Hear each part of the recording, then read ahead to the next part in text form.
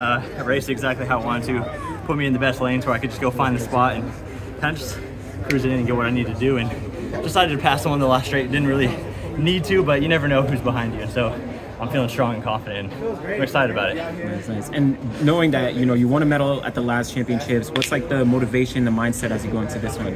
I think just build the excitement for Paris. I mean, I know we got to upgrade the bronze, hopefully get silver or gold, hopefully gold, but I mean, I think it's just building excitement. We're not really doing much this time of year, and it's been special so far, and you can't pass up on opportunities like this, and so I'm excited for it. So you kind of just been training through that, training through this season in a sense? Yeah, I mean, coach definitely hasn't let up on me, so it's been a little tough just with the training and racing, but I think it's just preparing us for what's important later, and been training at altitude with new guys, and it's just been exciting to me and Hobbs kind of push each other along, and hopefully he'll do well here as well. How different tactically is indoors? How do you approach it differently?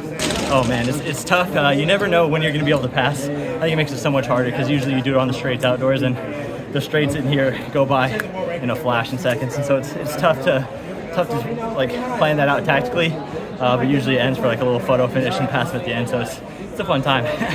How important is it then to get in one of those front positions when you guys break? Oh, I think it's so important. My coach was like, I've done it in the past where I've gone out too relaxed and kind of hung towards the back, and it just makes it so much harder. And so being able to be in the outside lane and just go right to position 2 and get dragged along by the first guy is so helpful. I think it's definitely the easiest way to race, and hopefully we'll be able to do that.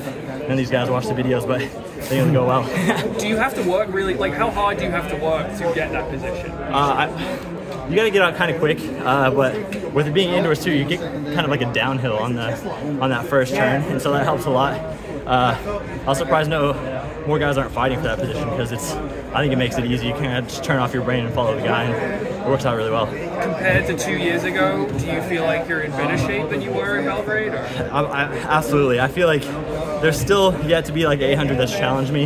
I think one of the only like hard races this year so far was going into Marco, because he's an incredible talent, dragged me along in the K, and that was kind of a wake-up call in the first race of the season. But all these 800s have been feeling really comfortable, and I'm excited to see what I can do. Yeah, because no one's broken 145 this year. Does it feel like this event's kind of wide open? Absolutely. I feel like I definitely have the capability right now, but again, just like the races haven't come together for that. And so I'm hoping it goes fast and we can get some of those fast times and put up some world leads. Yeah. All right. Thanks.